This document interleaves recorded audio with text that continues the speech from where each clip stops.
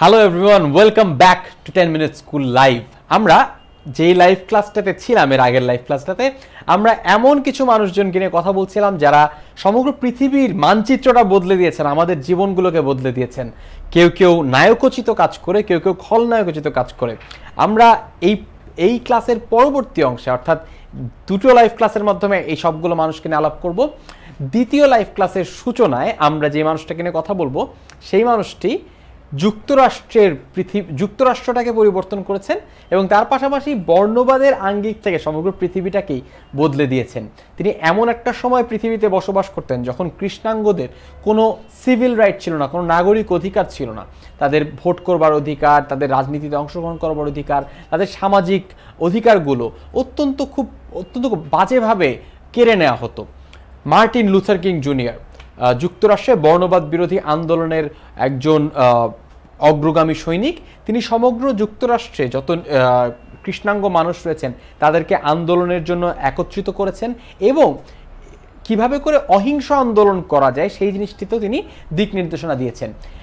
Martin Luther king জুনিয়রের ভাবগুরু ছিলেন, কিংবা তিনি যাকে অনুসরণ করতেন, তিনি হচ্ছেন মহাত্মা গান্ধী। আমরা যাকে নিয়ে আলাপ করেছিলাম আগের লাইভ ক্লাসটিতে, মহাত্মা গান্ধীকে তিনি অত্যন্ত অনুসরণ করতেন এবং তার যে গান্ধীবাদ তাকে তীব্রভাবে স্পর্শ করেছিল। এবং এই কারণটিতেই মার্টিন লুথার কিং জুনিয়র শুরু থেকে চেষ্টা করছিলেন যে কিভাবে করে অহিংসভাবে এই সরকারের কাছ থেকে আরও বেশি অধিকার আদায় করা যায়।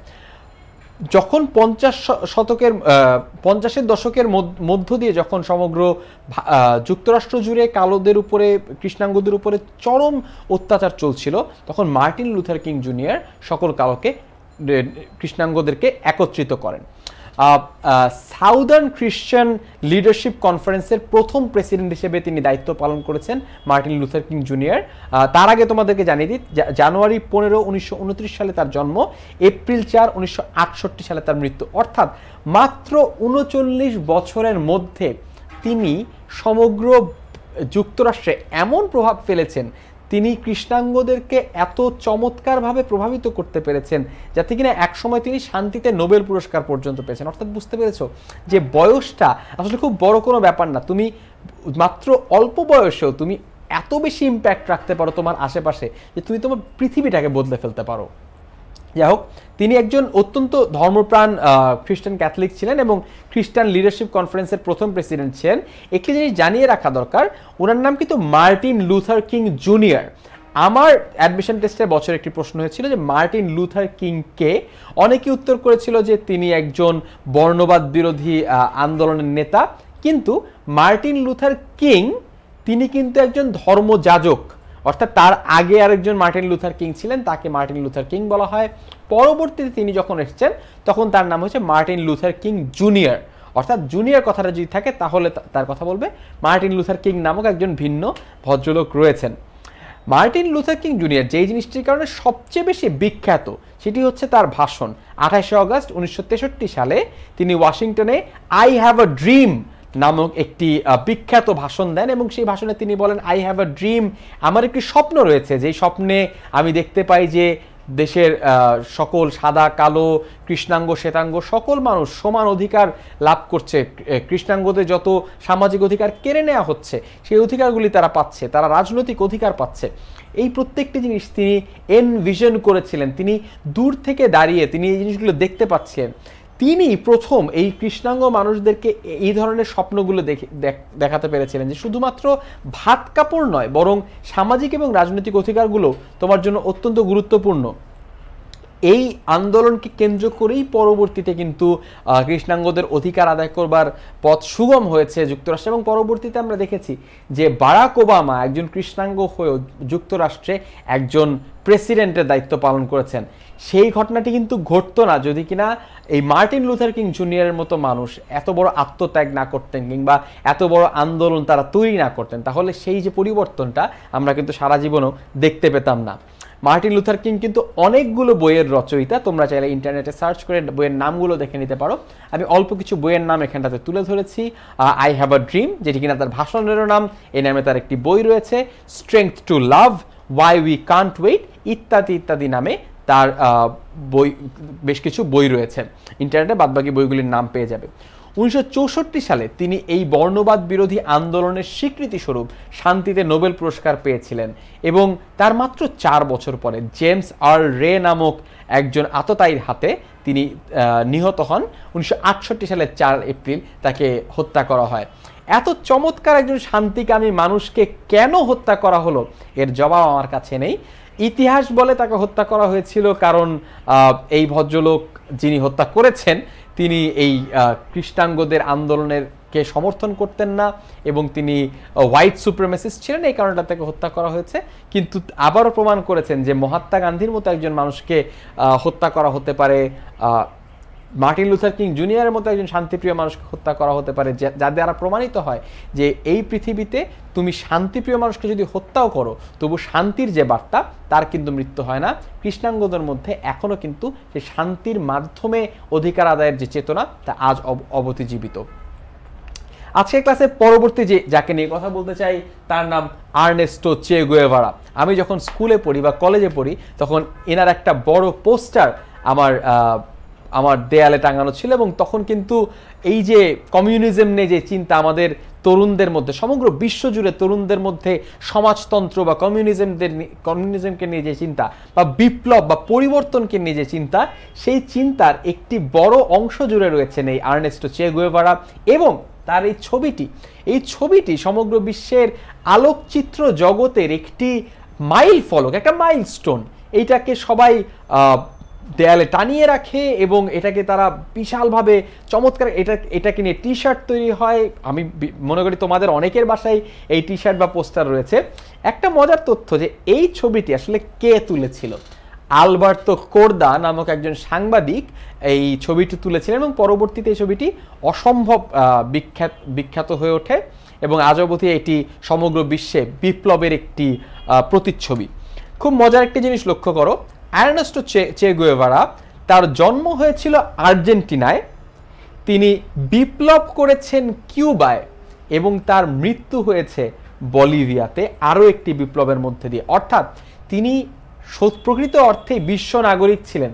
তিনি কোনো একটি দেশের মানুষকে শুধুমাত্র ভালোবাসেননি বা দেশের জন্য কাজ করেননি, তিনি সমগ্র বিশ্বের যে নিপীড়িত মানুষ, বিশেষ করে যারা পুঁজিবাদের কারণে পিছিয়ে পড়ছেন, সেই সকল মানুষকে সামনে এগিয়ে নিয়ে যাবার জন্য, তাদের দুঃখ দুর্দশা দূর করবার জন্য সর্বাত্মক চেষ্টা করেছেন এবং তার জন্য তিনি যুদ্ধ করেছেন।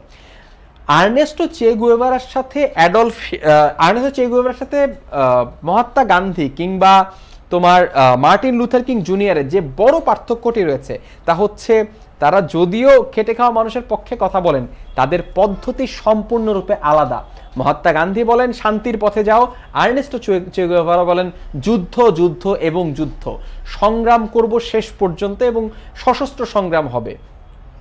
তিনি বলেন যে হয় মুক্তি নয় মৃত্যু, কারণ তিনি মনে করেন যে মুক্তি ব্যতীত জীবনের কোনো মূল্য নেই এবং মুক্তি পেতে হলে অস্ত্র অবশ্যই চালাতে হবে। এবং তিনি এই কারণটাতে সশস্ত্র বিপ্লবের মাধ্যমে ল্যাটিন আমেরিকায় একটা সময় তোলপাড় করে দিয়েছিলেন।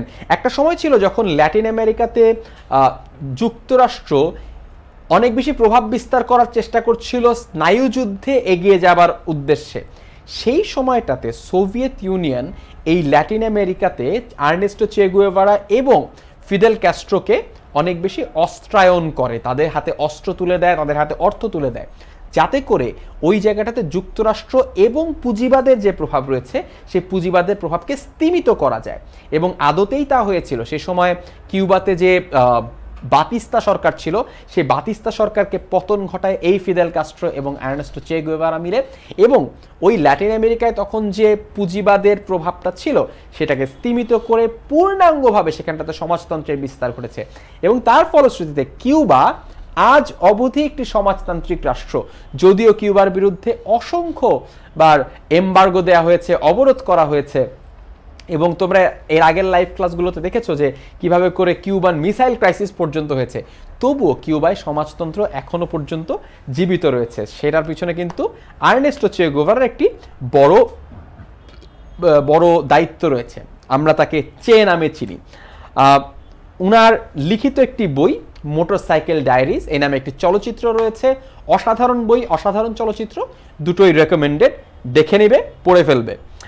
বিখ্যাত আলোকচিত্র নিয়ে কথা বলছিলাম, লিখেছে ছবিটি তুলেছেন আলবার্তো কোর্দা।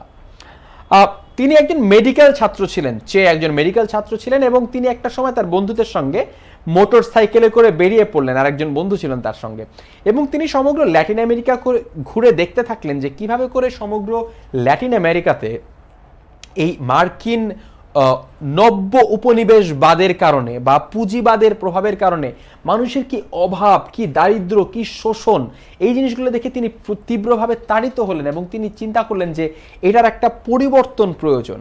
এবং এই পরিবর্তন আনতে গিয়ে তিনি আস্তে আস্তে কমিউনিস্ট রাজনীতির সঙ্গে জড়িয়ে গেলেন। তিনি মার্ক্সবাদ নিয়ে অনেক পড়াশোনা করলেন, কার্ল মার্ক্সকে নিয়ে পড়াশোনা করলেন, এবং তার কাছে মনে হলো যে এই কমিউনিজম এবং বিপ্লবের মাধ্যমেই এখানটাতে মুক্তি আসতে পারবে, এবং বিপ্লবের মাধ্যমে এই সরকারকে উৎখাত করতে হবে। এবং তিনি সেই সময় বিপ্লব করবার জন্য ছুটে গেলেন কিউবাতে, এবং সেইখানটাতে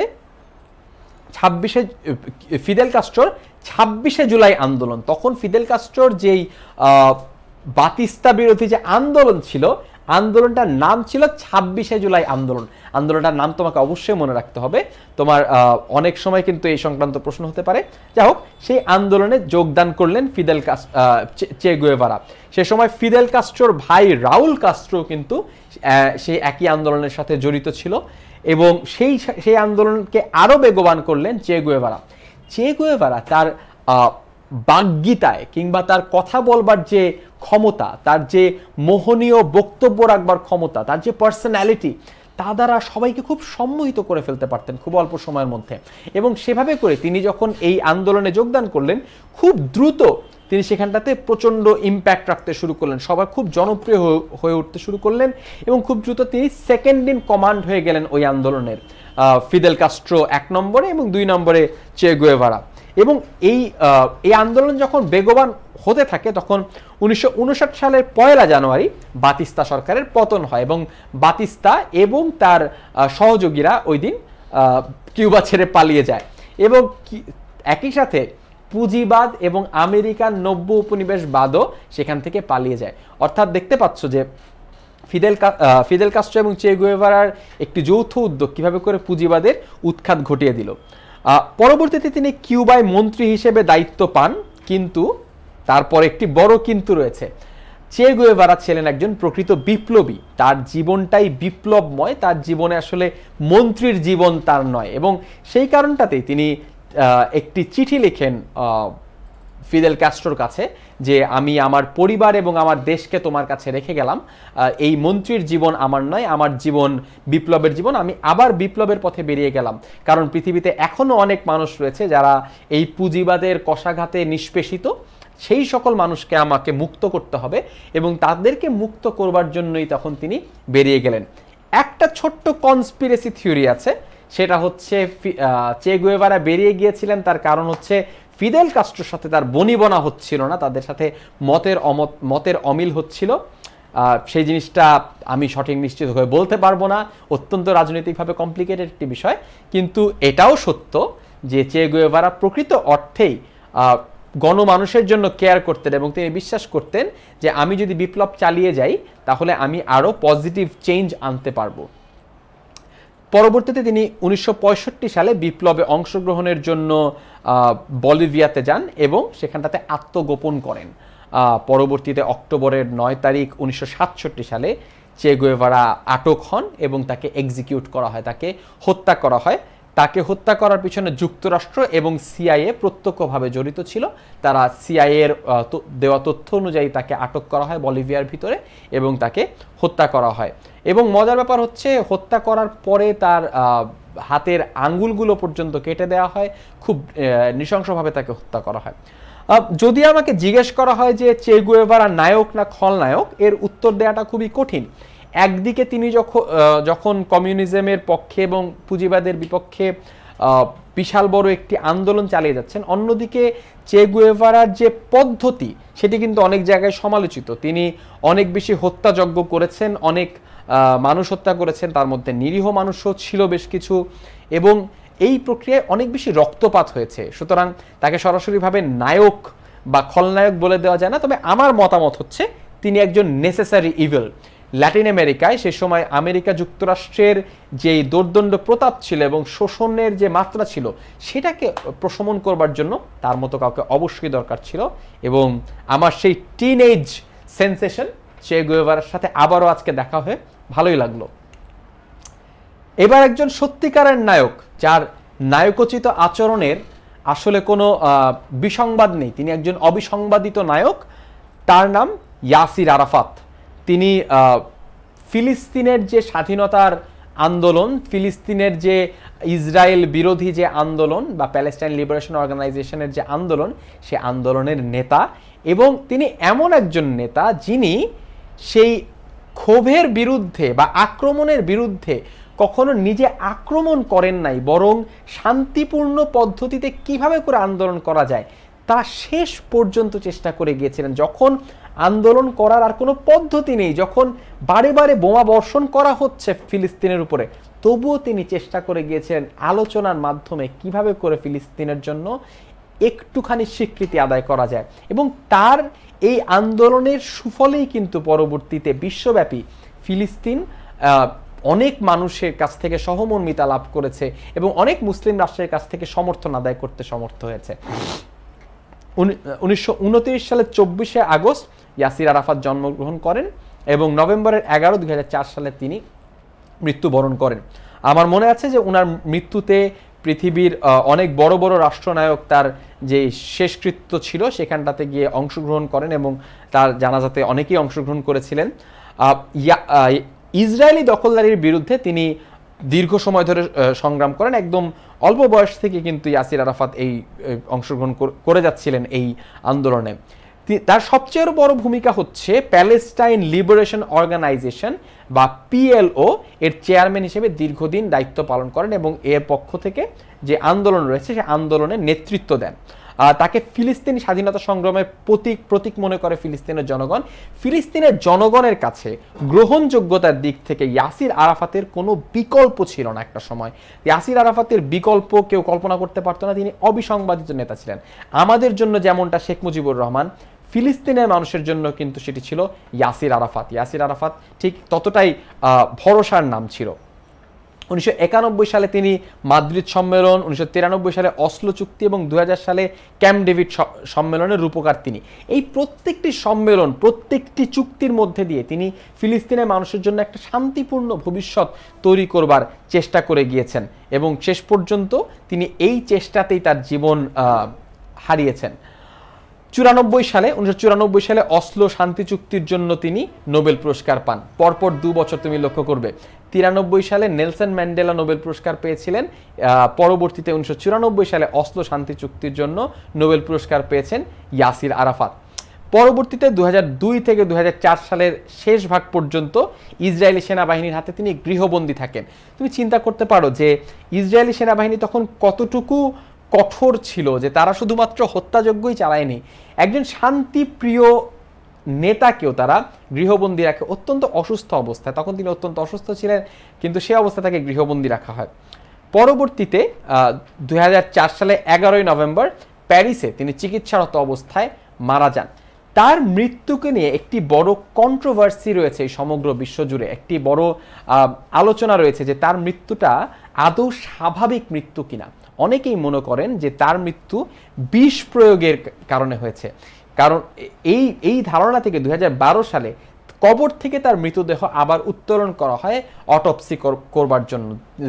চেষ্টা করা হয় যে তার দেহে আদৌ বিষের পরিমাণ রয়েছে কিনা, এবং দেখা যায় যে ইয়াসির আরাফাতের দেহে পোলোনিয়াম নামক একটি ক্ষতিকর রাসায়নিক উপাদানের পরিমাণ স্বাভাবিকের থেকে 18 গুণ বেশি। অর্থাৎ এরকম প্রমাণ পাওয়া গিয়েছে যে তার দেহে আসলেই বিষক্রিয়া হয়েছিল, তার দেহে বিষ প্রয়োগ হয়ে থাকতে পারে, যাতে কিনা কন্ট্রোভার্সি আরও বেড়ে গিয়েছে। সেই কন্ট্রোভার্সিতে না ঢুকি, বরং এই প্রত্যাশা দিয়ে তার এই সেগমেন্টটা শেষ করি যে তার যেই স্বপ্নের প্যালেস্টাইন ছিল, স্বপ্নের ফিলিস্তিন রাষ্ট্র ছিল, সেই স্বপ্ন একদিন সফল হবে এবং ফিলিস্তিন আসলে একটি স্বাধীন সার্বভৌম রাষ্ট্র হিসেবে এই পৃথিবীর বুকে জায়গা করে নিতে সক্ষম হবে। আমরা অনেকগুলো রাজনৈতিক ব্যক্তিবর্গ নিয়ে আলোচনা করেছি। এখন আমরা এমন কিছু মানুষকে নিয়ে আলোচনা করব যারা আসলে রাজনৈতিক ব্যক্তিবর্গ নন, তারা অরাজনৈতিক কিন্তু পৃথিবীকে বদলে দিতে তারা অবশ্যই অনেক বড় ভূমিকা রেখেছেন। Albert Einstein.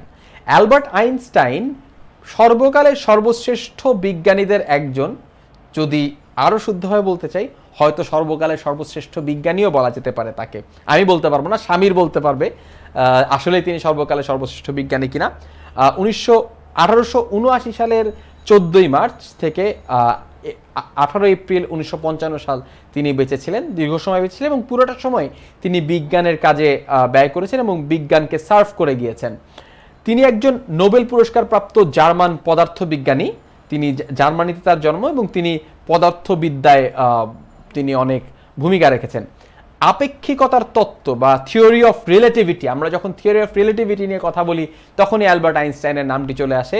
আমি এখন স্বামীরকে প্রচণ্ড পরিমাণে মিস করছি, স্বামীর থাকলে এই জিনিসটা চমৎকার হয়, তোমাদেরকে আরও বেটার এক্সপ্লেন করতে পারতো। রিলেটিভিটি, থিওরি অফ রিলেটিভিটি কি, স্বামীরের একটা ভিডিও নিশ্চয়ই আছে, প্লিজ দেখে নিও। এবং ভর শক্তি সমতুল্যতার সূত্র অর্থাৎ E=mc², আমার মাথার উপর দিয়ে যাচ্ছে তবুও যতটুকু পারি বুঝিয়ে বলছি। E=mc², অর্থাৎ ভর শক্তি সমতুল্যতার সূত্র, এটা তার উল্লেখযোগ্য আবিষ্কার। অর্থাৎ যখনই অ্যালবার্ট আইনস্টাইনকে নিয়ে আলোচনা হয়, আপেক্ষিকতার তত্ত্ব অর্থাৎ থিওরি অফ রিলেটিভিটি এবং E=mc² নিয়ে আলোচনা হয়। তিনি আলোকতড়িৎ ক্রিয়া সম্পর্কিত গবেষণার জন্য 1921 সালে পদার্থবিজ্ঞানে নোবেল পুরস্কার পান এবং সেটি ছিল তার জন্য বিজ্ঞানের একটি সর্বোচ্চ স্বীকৃতি। ইহুদি হবার কারণে যখন হলোকাস্ট শুরু হয় জার্মানিতে, অর্থাৎ ইহুদি নিধন শুরু হয়, তখন তিনি জার্মানি থেকে ছেড়ে চলে আসেন এবং যুক্তরাষ্ট্রে বসবাস করতে শুরু করেন এবং 1940 সালে তিনি জার্মানির নাগরিকত্ব লাভ করেন এবং তখন যুক্তরাষ্ট্রের নাগরিকত্ব লাভ করেন এবং যুক্তরাষ্ট্র থেকেই তার যে জ্ঞান বিজ্ঞানের প্রসার রয়েছে সেটি করতে থাকেন। এটিও বলা হয় যে জার্মানি থেকে যখন আইনস্টাইন যুক্তরাষ্ট্রে চলে আসেন সেটি আসলে যুদ্ধের একটি অনেক বড় পট পরিবর্তন, কারণ ওই দ্বিতীয় বিশ্বযুদ্ধে ম্যানহাটন প্রজেক্টের যেই সূচনা, সেই ম্যানহাটন প্রজেক্টের সূচনাটা আসলে অ্যালবার্ট আইনস্টাইনের একটি চিঠি থেকে হয়েছিল। ব্যাপারটা একটু ভেঙে বলি। আমেরিকার প্রেসিডেন্ট ফ্র্যাঙ্কলিন ডি রুজভেল্টকে একটি চিঠি লেখে এই অ্যালবার্ট আইনস্টাইন, যেখানটাতে ম্যানহাটন প্রজেক্ট নামক পারমাণবিক প্রজেক্ট তৈরি করবার জন্য আহ্বান জানান এই অ্যালবার্ট আইনস্টাইন, যেটা কিনা অত্যন্ত কন্ট্রোভার্সিয়াল। কারণ মনে করা হয় যে হিরোশিমা এবং নাগাসাকিতে যে বোমা বর্ষণ করা হয়েছে, সেই বোমা বর্ষণ করবার জন্য যেই প্রাথমিক বুদ্ধি বা প্রাথমিক পরিকল্পনা, সেই পরিকল্পনা শুরু হয়েছিল সেই চিঠি থেকে। অর্থাৎ অ্যালবার্ট আইনস্টাইনের বুদ্ধিকে বাস্তবে রূপদান করা হয়েছিল প্রজেক্ট ম্যানহাটনের মাধ্যমে এবং সেই প্রজেক্ট ম্যানহাটনের সর্বশেষ স্তর ছিল, সর্বশেষ ধাপ ছিল হিরোশিমা এবং নাগাসাকিতে পারমাণবিক বোমা বিস্ফোরণ। এটার কোনো শক্ত এভিডেন্স আমাদের কাছে নেই যে অ্যালবার্ট আইনস্টাইন এটার জন্য দায়ী, তাই এটাকে কন্ট্রোভার্সি হিসেবে আমরা ছেড়ে দিতে পারি। তুমি যদি চাও সেটি বিশ্বাস করতে পারো, কিন্তু শেষ পর্যন্ত তার বিজ্ঞানের প্রতি তার যে অবদান সেটিকে কিন্তু অস্বীকার করবার কোনো সুযোগ নেই। 1999 সালে টাইম সাময়িকী আইনস্টাইনকে শতাব্দীর সেরা ব্যক্তিত্ব হিসেবে ঘোষণা করে এবং মানে 90th সেঞ্চুরিতে তিনি শতাব্দীর সেরা ব্যক্তিত্ব হিসেবে, এটা 20th সেঞ্চুরি, বিংশ শতাব্দীর সেরা ব্যক্তিত্ব হিসেবে তিনি ঘোষিত হন। তিনি অবশ্যই সর্বকালের সর্বশ্রেষ্ঠ পদার্থবিদ হিসেবে তাকে গ্রহণ করা হয়। 18 এপ্রিল 1955 সালে তিনি নিউ জার্সির প্রিন্সটনে মৃত্যুবরণ করেন। অ্যালবার্ট আইনস্টাইন বেঁচে থাকবেন আমাদের জ্ঞান বিজ্ঞানের জগতে, আমাদের সৃষ্টি এবং মননের জগতে। আরও একজন খলনায়কের পালা, খলনায়ক যিনি কিনা সমগ্র আরবকে উত্তপ্ত করে ফেলেছিলেন এবং আরবে অশান্তি সৃষ্টি করবার জন্য একটি বড় ভূমিকা পালন করেছিলেন। আমরা জানি যে স্নায়ুযুদ্ধের সময় যুক্তরাষ্ট্র এবং সোভিয়েত ইউনিয়ন বিভিন্ন পন্থা অবলম্বন করে, বিভিন্ন পক্ষ অবলম্বন করে সমগ্র আরবকে অশান্ত করে তুলেছিল বারেবার। এরই একটি অধ্যায় ছিল ইরান যুদ্ধ এবং ইরাকের কুয়েত আক্রমণ।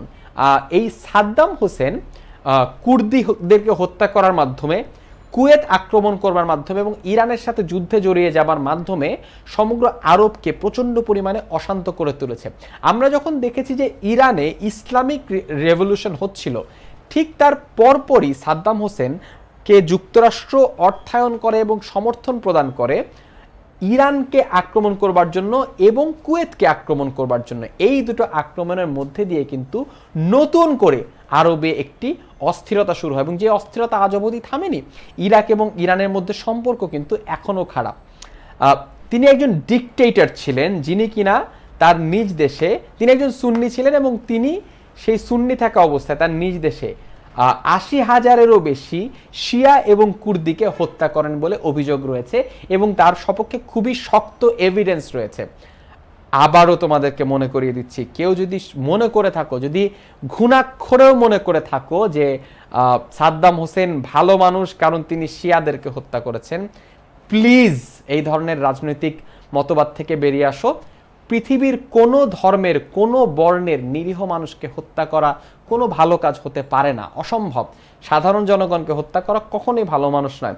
আমি জানি যে সাদ্দাম হোসেন একটা সময় যুক্তরাষ্ট্রের বিরুদ্ধেও যুদ্ধ করেছেন, কিন্তু তার মানে এই নয় যে সাদ্দাম হোসেনের আগের কাজগুলো ভালো কাজ হয়ে গেছে। তাই আমার কিতাবে, আমার বইয়ের মধ্যে, in my books, Saddam Hossain একজন ভিলেন। 1937 সালে 28 এপ্রিল সাদ্দাম হোসেন জন্মগ্রহণ করেন এবং 30 ডিসেম্বর 2006 সালে তিনি মৃত্যুবরণ করেন। ইরাকের সাবেক প্রেসিডেন্ট এবং বাথ পার্টির প্রধান, একজন দীর্ঘ সময় ধরে তিনি ডিক্টেটরশিপ চালু করেছিলেন। আরব জাতীয়তাবাদের ভিত্তিতে ধর্মনিরপেক্ষ এবং আধুনিক অভ্যন্তরে কিন্তু তিনি সুন্নি যেই ধর্ম মতাদর্শ সেটিও কিন্তু তিনি তীব্রভাবে গড়ে তোলার চেষ্টা করেন সাদ্দাম হোসেন। কিন্তু একই সময়ে আধুনিক, এটি ছিল তার রাজনৈতিক একটি লেবাস, তার প্রতিষ্ঠা করেন। 1980 থেকে 88 সালে 9 বছরব্যাপী যুদ্ধে জড়িয়ে পড়েন ইরানের সঙ্গে। এই যুদ্ধটা কিন্তু আনকল্ড ফর ছিল, ইরান কিন্তু নিজে এই যুদ্ধে জড়াতে চায়নি। সাদ্দাম হোসেন নিজে জেচে পড়ে এই যুদ্ধটা মোটামুটি শুরু করেছিল এবং তার জন্য ভয়াবহ ফলাফল হয়েছিল, যেই যুদ্ধের ফলে পরবর্তীতে অশান্ত হয়ে পড়েছিল সমগ্র ভারত। 1991 সালে বিখ্যাত উপসাগরীয় যুদ্ধে, যেটাকে আমরা গালফ ওয়ার হিসেবে চিনি, এবং এই যুদ্ধে কিন্তু ইরাক জড়িয়ে পড়ে। তার মধ্যে অনেকগুলো গালফ রাষ্ট্রও কিন্তু এখানটাতে, কাতার, ওমান, এরা সবাই কিন্তু একটু একটু করে জড়িয়ে পড়ে এবং অর্থনৈতিকভাবে খুব খারাপভাবে ক্ষতিগ্রস্ত। এবং যেটা বলছিলাম যে রীতিমতো এথনিক ক্লেনজিং হয়েছিল এই সময়টাতে। সেখানটাতে সাদ্দাম হোসেন এক দল শাসন ব্যবস্থার প্রবর্তক, একটা ডিকটেটরশিপকে কিভাবে করে সিমেন্ট করা যায়, কিভাবে করে সেখানটাতে স্থায়ী আকার ধারণ করানো যায়, সেই জিনিসটি নিশ্চিত করেছিলেন সাদ্দাম হোসেন।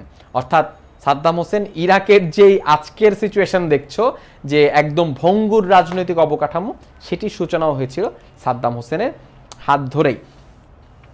জীবাণু বোমা তৈরির অভিযোগে 2003 সালে যুক্তরাষ্ট্র নেতৃত্বাধীন কয়েকটি রাষ্ট্র ইরাক আক্রমণ করে। Weapons of mass distraction, WMD, Saddam Hossain এবং ইরাক অ্যাডমিনিস্ট্রেশনের বিরুদ্ধে অভিযোগ ছিল যে তারা ওয়েপন্স অফ ম্যাস ডিস্ট্রাকশন তৈরি করছেন। সেটি কেমিক্যাল ওয়েপন হতে পারে, বায়োলজিক্যাল ওয়েপন হতে পারে। কিন্তু দীর্ঘ সময় সেখানটাতে যুদ্ধ করবার পরেও বুশ অ্যাডমিনিস্ট্রেশন দেখতে পারে যে সেখানটাতে আসলে কোনো ওয়েপন্স অফ ম্যাস ডিস্ট্রাকশন নেই, সেটি শুধুমাত্র ইরাক আক্রমণ করবার একটি বাহানা ছিল। এর আগে ইরাককে 9/11-এর জন্য দায়ী করেছিল বুশ অ্যাডমিনিস্ট্রেশন। অনেকেই মনে করেন যে এই পুরোটাই আসলে একটি CIA-এর চক্রান্ত, আসলে পুরোটা উদ্দেশ্যই ছিল হচ্ছে ইরাককে আক্রমণ করা, এছাড়া কিছুই নয়। কিন্তু যা হোক, এই প্রক্রিয়ার মাধ্যমে সাদ্দাম হোসেনকেও কিন্তু ওখান থেকে অ্যারেস্ট করা হয় এবং অ্যারেস্ট করার মাধ্যমে 2013 সালে 13 ডিসেম্বর আমেরিকান সৈন্যদের হাতে সাদ্দাম হোসেন ধরা পড়েন এবং তাকে যুক্তরাষ্ট্রে নিয়ে আসা হয়, তাকে তার মানবতা বিরোধী অপরাধের জন্য তাকে বিচার করবার জন্য। ইন্টারন্যাশনাল ক্রিমিনাল কোর্টে সাদ্দাম হোসেনের বিচার শুরু হয় এবং সেখানটাতে তিনি যে শিয়া এবং কুর্দিদেরকে হত্যা করেছেন সেই হত্যার বিচার হতে শুরু করে। এখন খুব অদ্ভুত একটা ব্যাপার হচ্ছে যে আদৌ সেই বিচারটা স্বচ্ছ ছিল কিনা, বিচারটা আদৌ ন্যায় বিচার ছিল কিনা, এটা বলা খুবই কঠিন। সত্যি বলতে সেই বিচারটা আসলে ন্যায় বিচার বলা যায় না, কারণ সেখানে খুবই হঠকারিতার বিচার হচ্ছিল। সকল রায় আগের থেকেই জানা ছিল, বোঝাই যাচ্ছিল যে এখানটা সাদ্দাম হোসেনকে ফাঁসি দিতে নিয়ে আসা হয়েছে। কিন্তু আমি এটাও বলতে চাচ্ছি না যে সাদ্দাম হোসেন সেই ফাঁসিটা ডিজার্ভ করেন না, কিংবা আমি বলতে চাচ্ছি না যে তিনি নিরপরাধ ছিলেন। তিনি অবশ্যই অপরাধী ছিলেন, কিন্তু আমি বলতে চাচ্ছি তার বিচারের প্রক্রিয়াটা আমার মতে সুষ্ঠু ছিল না। পরবর্তীতে তার সেই আদালতে তার ফাঁসির রায় হয় 2006 সালে 30 ডিসেম্বর স্থানীয় সময় 6টা 6 মিনিটে তার ফাঁসির রায় কার্যকর করা হয়, অর্থাৎ তাকে ফাঁসিতে ঝুলে এক সময়কার দোর্দণ্ড প্রতাপশালী ইরাকের ডিকটেটর তাকে যুক্তরাষ্ট্রের নেতৃত্বে ফাঁসি দেওয়া হয়। যেই সাদ্দাম হোসেনকে একটা সময় যুক্তরাষ্ট্র অর্থ অস্ত্র সবকিছু প্রদান করে ইরানের বিরুদ্ধে কুয়েতের বিরুদ্ধে যুদ্ধ করতে আক্রমণ করতে সহায়তা করেছিল, যাকে কিনা অনেকে মনে করেন তিনি সরাসরিভাবে সিআইএরও এজেন্ট, সেই সাদ্দাম হোসেনকে পরবর্তীতে ফাঁসিতে ঝুলিয়েছিল যুক্তরাষ্ট্র। অর্থাৎ যুক্তরাষ্ট্রের ডিপ্লোম্যাসি, যুক্তরাষ্ট্রের বহির্বিশ্বের সঙ্গে রাজনৈতিক আচরণ খুবই আনপ্রেডিক্টেবল, এবং এটাকে নিয়ে আসলেই কোনো কিছু গেস করা বা আগের থেকে বুঝতে পারাটা খুবই কঠিন একটা ব্যাপার। আমরা আবারও রাজনীতিতে জড়িয়ে পড়েছি, আবারও একটু নন পলিটিক্যাল দিকে যাই। আবারও এমন একজন মানুষকে নিয়ে কথা বলবো যিনি কিনা রাজনীতির সঙ্গে সরাসরিভাবে জড়িত নন, কিন্তু সমগ্র বিশ্বে চমৎকার পরিবর্তন আনতে সমর্থ হয়েছেন। তিনি বিল গেটস। আমরা যারা ছোটবেলার থেকে একটু খোঁজ খবর রাখি তারা জানি যে দীর্ঘ সময় ধরে পৃথিবীর সবচেয়ে ধনী ব্যক্তির নাম বিল গেটস। আমরা যখন টাকা পয়সার তুলনা দিতে যাই, বাবা তুমি তো বিল গেটস হয়ে যাবা একদিন, মানে তুমি একদিন অনেক বড় ধনী হয়ে যাবা। সত্যি বলতে এই বিল গেটস কিন্তু পৃথিবীতে দীর্ঘ সময় শীর্ষ ধনী হিসেবে প্রতিষ্ঠিত ছিলেন। তিনি অক্টোবর 28, 1955 থেকে তার 55-তে তার জন্ম, এবং তিনি এখনো জীবিত রয়েছেন। আমাদের লিস্টে সম্ভবত একমাত্র জীবিত ব্যক্তি এই বিল গেটস, তাকে নিয়ে আলোচনা করছি। 1955 28 অক্টোবর তার জন্ম হয়েছিল। তিনি একজন যুক্তরাষ্ট্রের এন্টারপ্রেনিউর বা উদ্যোক্তা, একই সঙ্গে তিনি উদ্ভাবক এবং মাইক্রোসফট কর্পোরেশনের প্রতিষ্ঠাতা। তিনি যখন পড়াশোনা করতেন, হার্ভার্ডে পড়াশোনা যখন করতেন, সেই সময় থেকেই কিন্তু তিনি হার্ভার্ডের সেই সিএসি থেকেই কম্পিউটার সায়েন্সের ক্লাস থেকেই তার মধ্যে এই কম্পিউটার সায়েন্স নিয়ে, সেটি নিয়ে কম্পিউটার তৈরি করবার একটি ব্যাপক ইচ্ছা এবং আকাঙ্ক্ষা ছিল, এবং সেখান থেকেই পার্সোনাল কম্পিউটার তৈরি করবার যেই বিপ্লবটা ছিল, সেই বিপ্লবে তিনি অন্যতম বিপ্লবী। তিনি সেখানটাতে এমন কিছু কাজ করেছিলেন, এমন কিছু উদ্ভাবন করেছিলেন যার মাধ্যমে যুক্তরাষ্ট্রে সেই পার্সোনাল কম্পিউটার তৈরির যে প্রক্রিয়া সেটি বেগবান হয়েছিল।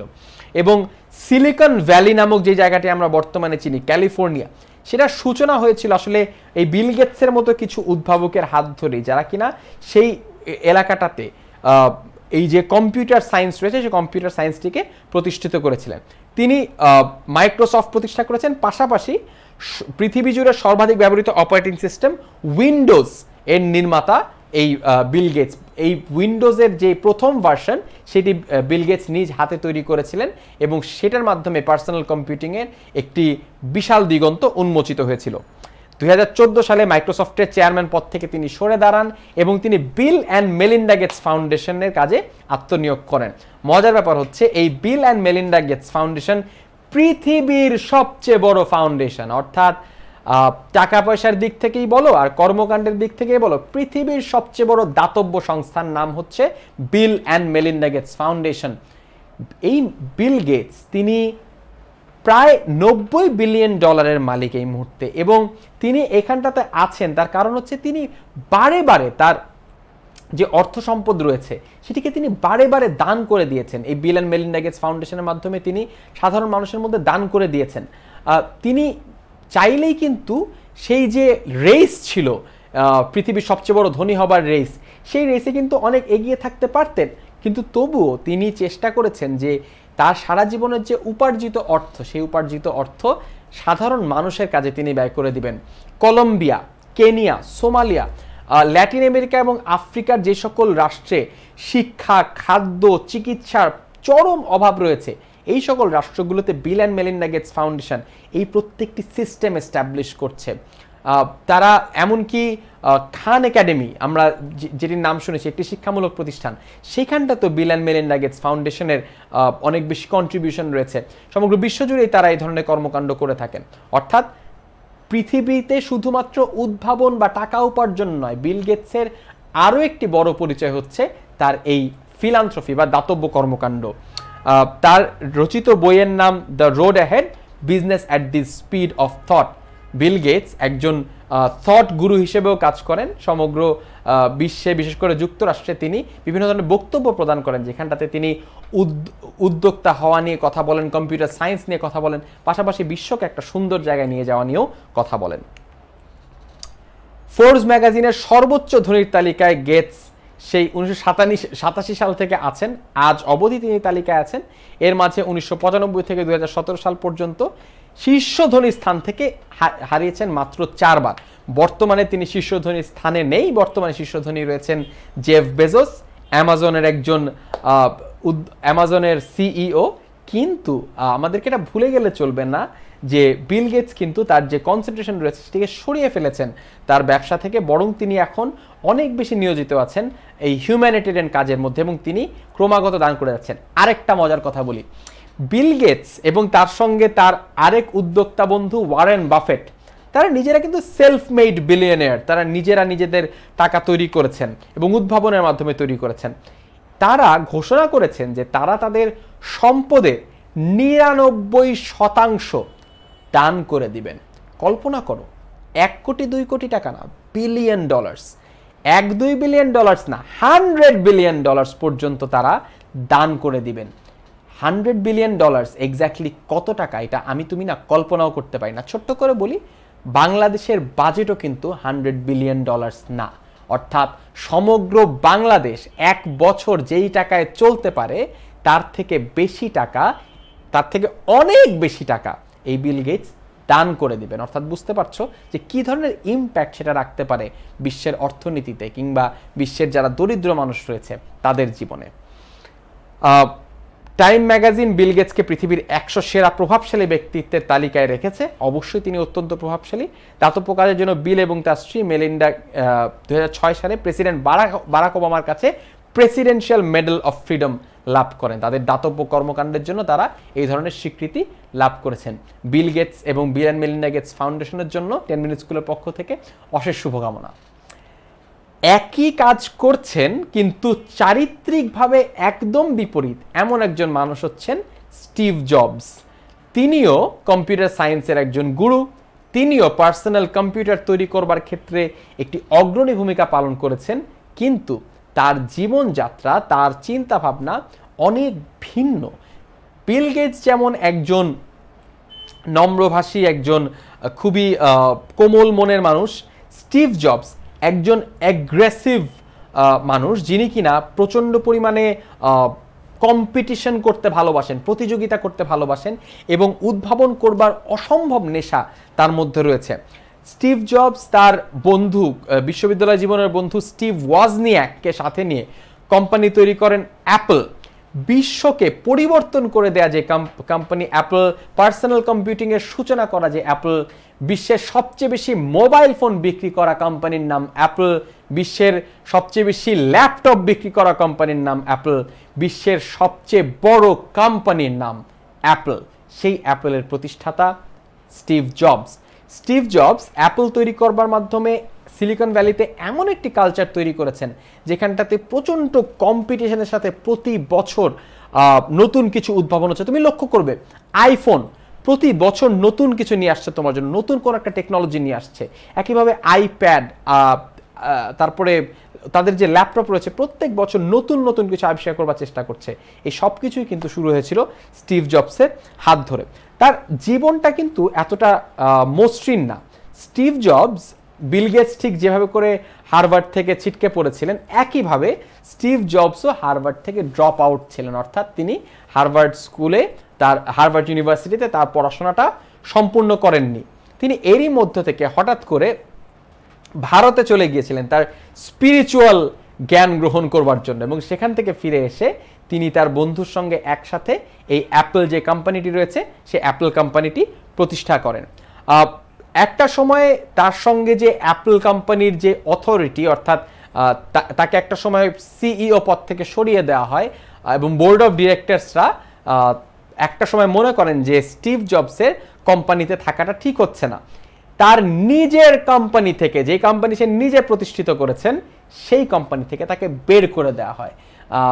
সেই কোম্পানি থেকে তাকে বের করে দেবার পরে খুব মজার ঘটনা ঘটে।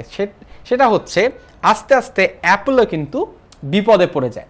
অ্যাপল নিজেও বিপদে পড়ে, অন্যদিকে স্টিভ জবস ব্যাপক সফলতার মুখোমুখি হয়। তিনি নেক্সট কম্পিউটার নামক একটা কম্পিউটার প্রতিষ্ঠান তৈরি করেন। পরবর্তীতে অ্যাপল সেই নেক্সট কম্পিউটারটাকে কিনে নেন যাতে করে স্টিভ জবস অ্যাপলে আবার কাজ করতে ফেরত আসেন। অবশ্যই সেই ঘটনাটিও ঘটেছিল, কিন্তু স্টিভ জবস নিজে তার কমেন্সমেন্ট স্পিচে বলেছেন যে তার যে অ্যাপল থেকে তার বেরিয়ে যাওয়া বা তাকে বের করে দেওয়া এটি তার জীবনের সবচেয়ে সুন্দরতম ঘটনাগুলোর একটি, কারণ এটি তাকে আরও বড় বড় চ্যালেঞ্জ নিতে বাধ্য করেছিল। যেমন তিনি নেক্সট কম্পিউটার তৈরি করেছেন, পাশাপাশি তিনি পিক্সারও তৈরি করেছেন। তোমরা যারা টয় স্টোরি দেখেছো কিংবা আরও অনেকগুলো অ্যানিমেশন মুভি রয়েছে যারা কিনা পিক্সার যেই অ্যানিমেশনগুলি তৈরি করে, এই পিক্সার কোম্পানিটিও কিন্তু স্টিভ জবসের হাতেই প্রতিষ্ঠিত হয়েছিল। অর্থাৎ বুঝতে পারছো যে কি চমৎকারভাবে ভবিষ্যৎ, কম্পিউটারের ভবিষ্যৎ, অ্যানিমেশনের ভবিষ্যৎটি স্টিভ জবস তার নিজ হাতে তৈরি করতে পেরেছিল। 1996 সালে অ্যাপল নেক্সট কম্পিউটারকে কিনে নেয় এবং জবস আবারও অ্যাপলে ফেরত আসেন এবং তারপরে তিনি দীর্ঘ সময় অ্যাপলের সিইও হিসেবে দায়িত্ব পালন করেন। অক্টোবর 2011 সাল পর্যন্ত স্টিভ জবসের নামে 342টি প্যাটেন্ট রয়েছে, অর্থাৎ তিনি 342টি দ্রব্য পেটেন্ট করেছেন। এর মধ্যে তিনি নিজে উদ্ভাবন করেছেন এর প্রত্যেকটি বস্তু। অর্থাৎ বুঝতে পারছো যে কি পরিমাণ ইম্প্যাক্ট তিনি রেখেছেন এই কম্পিউটারের জগতে। সমগ্র বিশ্ব আজকে সে স্টিভ জবসের তৈরি করা বা চিন্তা করা জিনিসগুলো নিয়ে কাজ করছে। টাইম ম্যাগাজিনের 2011 সালে 32 জন পার্সন অফ দ্য ইয়ারের তালিকায় স্টিভ জবসের নামও ছিল। 2011 সালে 5 অক্টোবর অগ্ন্যাশয়ের ক্যান্সারে ভুগে মৃত্যুবরণ করেন জবস। তিনি দীর্ঘ সময় ধরে এই ক্যান্সারে ভুগছিলেন এবং ক্যান্সারের বিরুদ্ধে তিনি লড়াই করছিলেন। ক্যান্সার থাকা অবস্থায়ও কিন্তু তিনি তার যে কম্পিউটারের প্রতি তার যে নেশা, তার যে এই সিলিকন ভ্যালির প্রতি তার যে কমিটমেন্ট, সে কমিটমেন্ট কিন্তু তিনি বজায় রেখেছেন এবং অ্যাপলকে সামনে নিয়ে যাবার জন্য শেষ পর্যন্ত চেষ্টা করে গিয়েছেন। বিল গেটস যেমন ব্যবসা থেকে সরে দাঁড়িয়েছিলেন একটা সময় বা তিনি অন্যদিকে কনসেন্ট্রেট করেছেন, স্টিভ জবস প্রায় জীবনের শেষ পর্যন্ত সে কিন্তু তীব্র কম্পিটিটিভ একজন মানুষ ছিলেন। স্টিভ জবসের জীবনকে ভিত্তি করে একটা বই লেখা হয়েছে, যে বইটি লিখেছেন ওয়াল্টার আই জ্যাকসন। বইটির নাম স্টিভ জবস। তার পাশাপাশি স্টিভ জবসের জন্য আরও দুটো সিনেমা রয়েছে, একটির নাম জবস আর একটির নাম স্টিভ জবস। তোমাদের সবাইকে দুটো সিনেমা এবং একটি বই পড়ে ফেলবার এবং দেখে ফেলবার আহ্বান থাকলো। তোমরা অনেক এনজয় করবে। মাইকেল ফ্যাসবেন্ডার রয়েছেন একটি সিনেমাতে, অন্যটার নাম, নায়কের নাম মনে পড়ছে না, কিন্তু সিনেমা দুটো দেখে ফেলতে পারো।